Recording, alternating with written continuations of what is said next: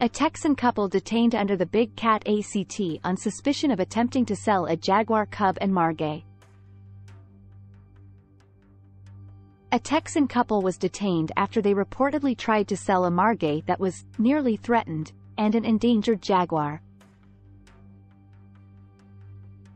The day after the alleged attempted sale of a Jaguar, Rafael Gutierrez Galvan, 29 years old, and his wife Dayanira Garza, 28 years old, both of Alamo, Texas, made their initial court appearances in McAllen Federal Court on Wednesday.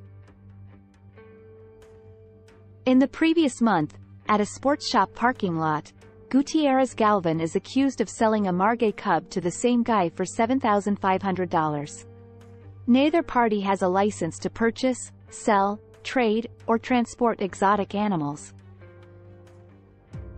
The buyer reportedly told his wife to bring a case of cash from their house to the parking lot, but police stopped a car before she could get there and found the cash.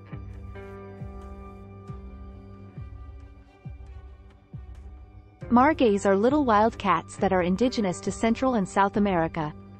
According to the international non-profit organization World Animal Protection, they are near threatened.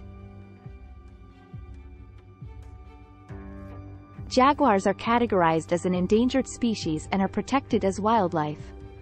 Authorities have safely retrieved both animals. To stop large cats from being kept as pets and forbid zoos from enabling the general public to interact with big cats, especially cubs, the Large Cat Public Safety Act was introduced in December 2022.